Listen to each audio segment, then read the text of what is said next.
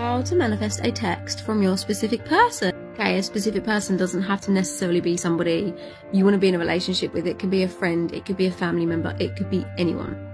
You manifest it by assuming that they have already texted you. You can write this down, you can affirm it, you can visualize it, you could do all three if you want. So imagine what you want them to say, and then imagine in your mind, visualize in your mind, a text from them with their name popping up. You can even hear your phone vibrate or whatever sound it makes when you get a message, and even see their name pop up on the screen.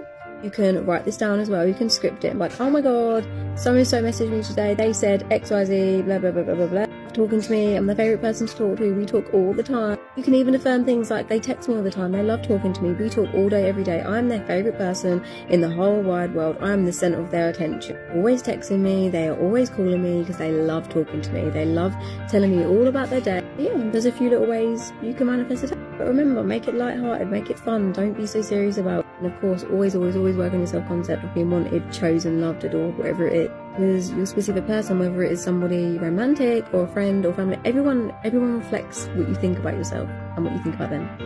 So have fun with it.